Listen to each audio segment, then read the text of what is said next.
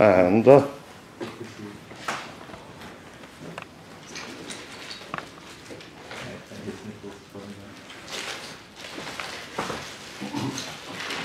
the way, about iterative filtering algorithm, actually I showed a simplified version.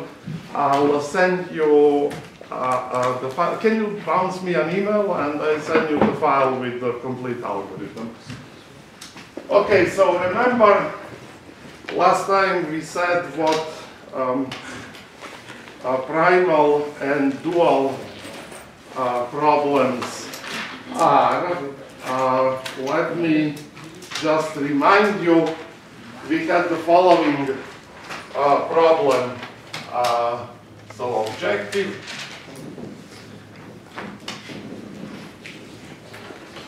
That's a strange color. Objective is to maximize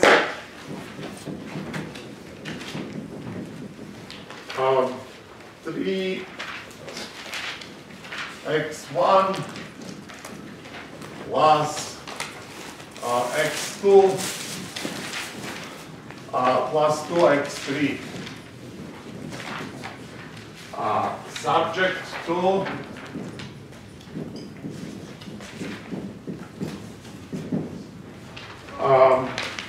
x1 plus x2 plus 3x3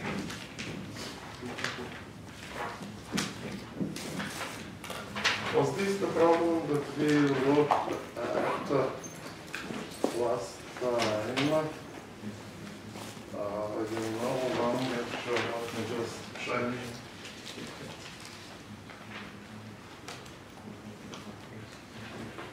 X1 plus x2 plus 3, yep, it is.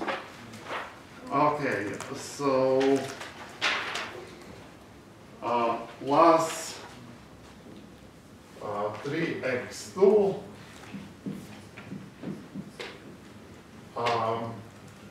no, 3x3 is less than or equal than 30, and then 2x1 plus 2x2 plus 5x3, we want it less than 24, and then finally 4x1 plus x2 plus 2x3. We want this to be smaller or equal than 36, right? And so how did we approach this problem? We said, okay, let us multiply the first equation by y1. So we multiply this by y1, this by y2, and this by y3. I should actually put this, so we want to, it looks like division, so let me, so multiply this, this looks like x, so let me just do that, right? And then we get x1 that multiplies, we will have y1 plus 2y2 plus 4y3, right? And then we have, if we sum up these equations, then we have x2 that multiplies y1 plus 2y2 plus y3, and finally plus x3, which multiplies 3y1 plus 5y2 plus 2y3, right? And this will be smaller or equal than 30y1 plus 24y2 plus 36y3, right? And now our goal is to choose, so now look for y1, y2, y3 such that this guy, y1 plus 2y2 plus 4y3 is bigger or equal than 3, right? So we want this bit here to majorize. So we want this here to be larger than 3, right? So we will have the second factor, y1 plus 2y2 plus y3. We want it bigger or equal than 1. And finally, we want 3y1 plus 5y2 plus 2y3. We want it bigger or equal than 2, right? Right? Why do we want that? So why? Because we want the following, that 3x1, the objective, right, which is 3x1 plus x2 plus 2x3, right, which is the objective. Oh gosh, this will be almost invisible. I don't know why they buy this kind of markers for this purpose. So we want this to be smaller or equal than x1 times y1 plus 2y2 plus 4y3 plus x2 times what is the y1 plus 2y2 plus y3 plus x3 times 3y1 plus 5y2 plus 2y3, right? And we know that this is smaller or equal than 30y1 plus 24y2 plus 36y3, right? We want to have this majorized by this. Now choose y1, y2, y3 to also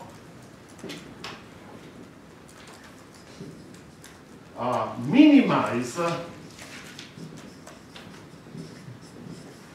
the value of the bound. We want this to be as tight as possible, to minimize 30y1 plus 2y2 plus 36y3, right? Because we want to see, we want to put an upper bound on our objective, right? By choosing cleverly y's so that this is as small as possible, but in order for this inequality to hold, these constraints have to be satisfied. And so maximizing this subject to this constraint is called the dual program of the original program. Namely, it's called program, I don't know for what reason, when it's actually just a constrained optimization problem. So maximizing the first objective is reduced to minimizing the second objective, and just like in the business with mean cut, max flow, max of this will be precisely equal to mean of this, and in fact one can see, this is what such algorithms such as interior points try to kind of reduce this gap as much as possible. Okay, so now it's easy to see that if I write this in matrix form, right, so if I call A, if I introduce A to be the following matrix, 1, 1, 3, 2, 2, 5, and 4, 1, 3, right? Then we can write this in a compact form, and I introduce a vector, say, let's call it C, which is 3, 1, 2. Then the problem can be now written as maximize the dot product, so it will be C transposed times X. If we write, well, I wrote it as let's say, because vectors should be actually a column, so this is C transpose times X, subject, and sorry, I forgot, let me put another vector, let's call it B, which is 30, 24, so B transpose will be 30, 24, and 36. Then subject to linear inequalities, right? A times X is smaller or equal than B, where this inequality is just a partial ordering. We say that one vector is smaller or equal than another vector just in case every coordinate on the left-hand side is smaller or equal than every coordinate on the right-hand side. So now it's easy to see what the dual looks like. Let me do it here. What does the dual look like? Now the vector, let's call it, let's call the vector C star, looks as follows. The vector C star, so I call C the objective, is 30y1, so it's 30, 2, and 36, right? Because this is, these are the coefficients of the objective, right? And then let's see what matrix A star looks like. Well, matrix A star looks as follows: 1, 2, 4. Isn't it 30, 24? Oops, 20. Did I mess it up here? 24. 24. Instead of 2. Where is? Oh, 24y. Thank you. And C star, C star. Sorry? C star, 30, 24, 36. Oh, I haven't woken up yet. Let's see. So the objective, here as well. Thank you. Okay, so it's 1, 2, 4.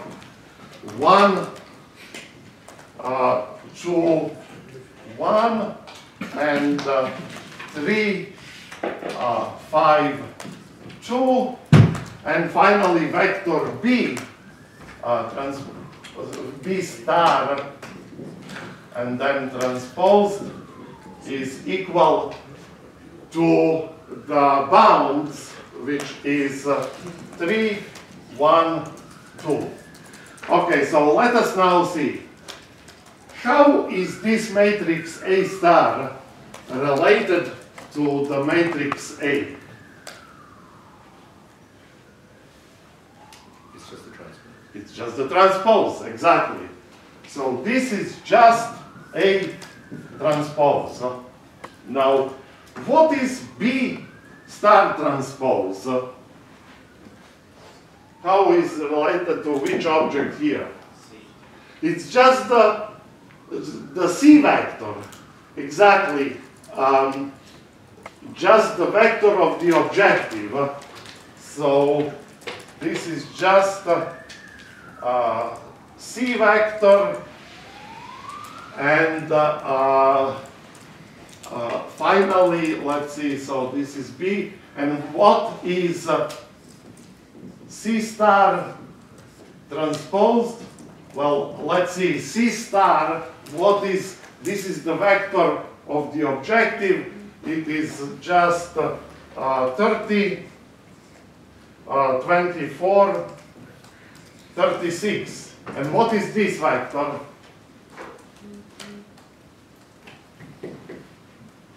B. That's just B transpose. So the way to get the dual problem is actually remarkably simple. Rather than going through these calculations, simply C and B swap the roles, right? B star is C transposed and C star transposed is B transposed. So B and C simply swap the roles, so the coefficients of the objective become the coefficients, become the bounds of the dual, and vice versa, and the matrix of linear inequality is just the transpose. Okay. So as I mentioned, this only reduces one linear programming problem to another linear programming problem, but it turns out that some of the methods for solving linear problems actually operate in parallel on both and know when to stop when the difference between the value of this objective and that objective becomes very small, right, when they are all essentially equal. And that's just like in max flow mean cut, right? Maximizing the flow was reduced to minimizing a cut, and we will see that this is not just analogy. This actually, max flow indeed can be reduced verbatim to a linear programming problem.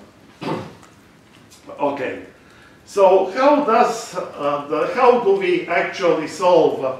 What does the most kind of shall we say famous problem, the simplex, the method for solving? How does it work? It's actually very intuitive what it does, and interestingly enough, in practice, it performs remarkably well, even though theoretically it could run in exponential time. So, but remarkably in practice, simply never happens. It's kind of a bit of a mystery. So this means that for most of that the measure of cases that make it misbehave is very small compared to the universe of all problems, right? So that's very fortunate. So this is the idea. So let's start with the value of our objective again. So it is 3x1 plus x2 plus 2x3, right? This is the objective. And the inequalities are x1 plus x2 plus 3x3 less than equal than 30, and 2x1 plus 2x2 plus 5x3 less than 24, and finally 4x1 plus x2 plus 2x3 is smaller or equal than 36. Okay? Plus, sorry, I forgot, in the standard form, you always have these conditions. I hope I won't forget to tell you how you can eliminate these non-negativity conditions. Okay, so what do we do? If we introduce new variables that are called slack variables, because they measure how much leeway, how much space you have between this value and the bound 30, right?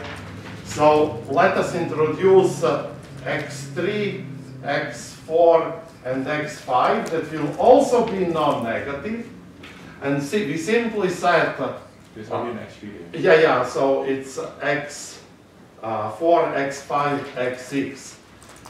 So we simply set x6 is equal to 30 minus x1 plus x2 plus 3x3, then this is x4. Now x5 will be 36 minus now 24 minus 2x1 plus 2x2 plus 5x3, and finally x6 is equal to 36 minus 4x1 plus x2 plus 2x3. Okay, and now we proceed kind of in a very natural way, because all the bounds are positive in this case. In general case, it actually takes a bit of work to find starting point. So we will iteratively look, we will try to increase this little by little, right? In this particular case, because all of these guys are positive, there is a trivial solution for these inequalities. Can you tell me which point, which values for x1, x2, and x3 definitely make all these three inequalities true? Zeros, right? So we will start with, so let's call this x, and then zeroth approximation, and it will be equal to 0,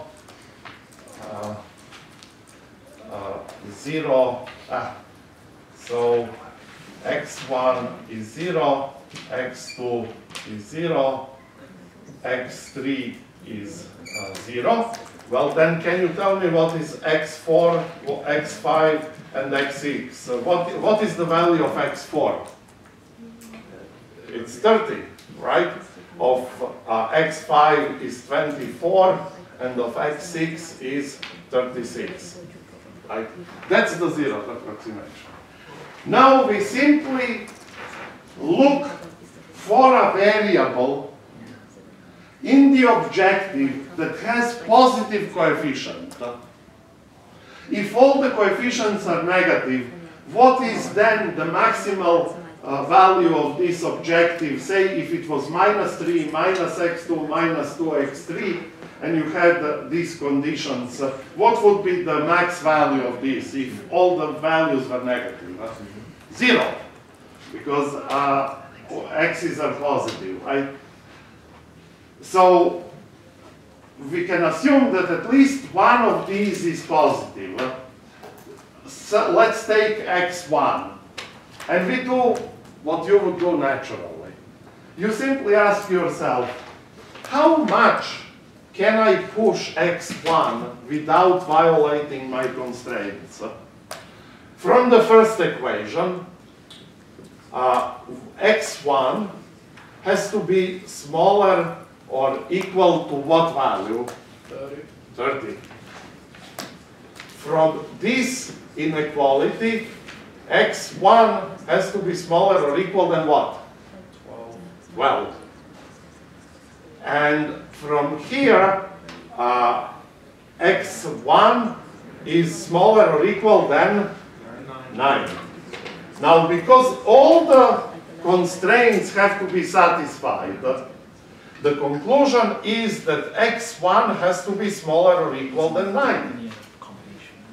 Right? And so we act greedily and we set x1 equal to 9. Right? So now we get a new approximation that looks like this. x1 is 9, x2 remains 0, x3 remains 0, x4 becomes, how much is x4 now? With this evaluation, what is x4? 21. What is x5? 6. x5 is 6. And finally, x6 is 0. Right? What is the value of the objective? Let's call this z. Right? So z0 here was 0. Now we improve this first iteration. The value of the objective is 9 times 3, 27, and the rest is 0. So we improved the estimate from 0 to 27. Right? Now the point is this. The idea is very simple. You can't push x1 any further. So x1 is now kind of useless. Well, let's turn x1 into a slack variable and introduce a new variable onto this side. So what do? We know that this is precisely equal to 36. So since 4x1 plus x2 plus here it is. So plus x2 plus 2x3 is equal to 36. We can get that x1 is equal, if I divide by 4, I will get 9 minus 1/4 x2 minus plus 2, let's see, am I messing up? X, yeah, minus 1/2 x3, right? And what I can do now, I can eliminate, so I can now take this, and I can eliminate x1, both from the objective and from the constraints. So now we will replace this from x1 we will replace it here, and we will replace here. So let's see what we get. Now notice this equation is equivalent to that equation. It's just different what's on the left and what's on the right. So we never change in equalities. They are always the same. We are just trying to see how to evaluate the variables not violating these equalities so that this is maximal. Now what happens if I replace in the objective? My new objective, let's call this z, will be again equal to, gee, why did I change the color? Let me go back to blue. It's a little bit more visible. Jesus, this is a permanent marker. Oh my. I think I made someone's life really miserable. I have to okay. So Z, oh my, gosh, they even, Okay, so let us see. If I replace, I'll have 3 times this, which is 3 times 9 is 27, minus 3/4 of x2, right? Minus 3/2 of x3, right? Plus x2 plus 2x3. And what is this when we a little bit clean it up? That's 27 minus, let's see, 3/4, 1/4 x2. Plus 1/4 x2. Let me make sure I didn't mess it up. Yep, 1/4 x2 plus, then I have 1/2 x3, right? And plus, what did I mess up here? This is, oh, this is wrong. This from, I'm sorry about that. I was on autopilot. So, oh gosh, okay. So, from this equation, I guess it's, I'm just missing the x6. I have, okay, let's do it step by step. I have x, since x6 is equal to 36 minus 4x1 minus x2 minus 2x3, I get x1 is equal to, let's see, what do I get? Okay, let's do it one by one step so that we don't. I get 4x1 is equal 36 minus x2 minus 2x3 minus x6. Dividing by 4, I get x1 is equal 9 minus 1/4 x2 minus 1/2 x3 and minus 1/4 x6. So if I substitute this into the equation, let's see, what do I get?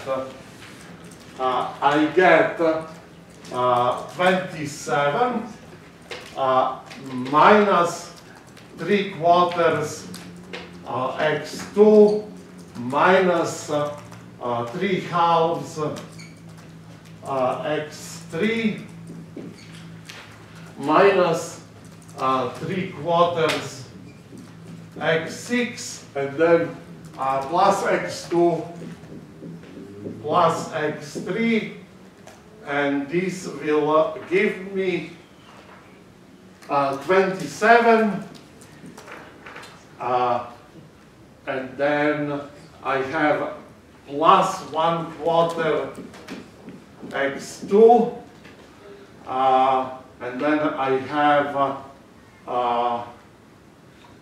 and here is 2, so 2 minus 3 halves is 1/2 plus 1/2 x3, and then what do I have next? Minus 3/4, yeah, minus 3/4 x6. And I believe I didn't mess it up.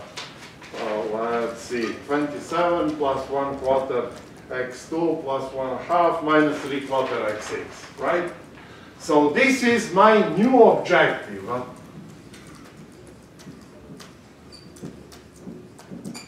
But it is equal to old objective. Right? So even the objective doesn't change. Why is it equal? Well, I simply, because the equations remain true, right? We keep these equations and we just solve, move around the variables.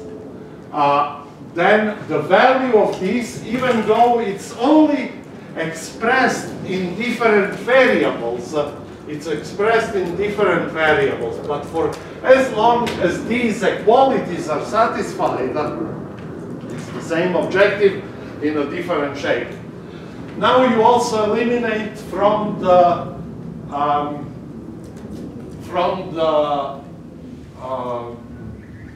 you eliminate x1 from the right-hand side of the equations.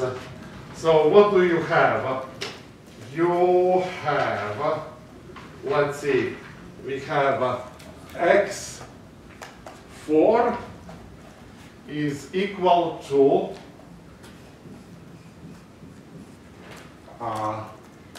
30 minus, and then we have x1, and we know what x1 is. It is 9 minus 1/4 x2 minus 1/2 x3 minus 1/4 x6, right? That's all just our x1, and then we have plus x2 plus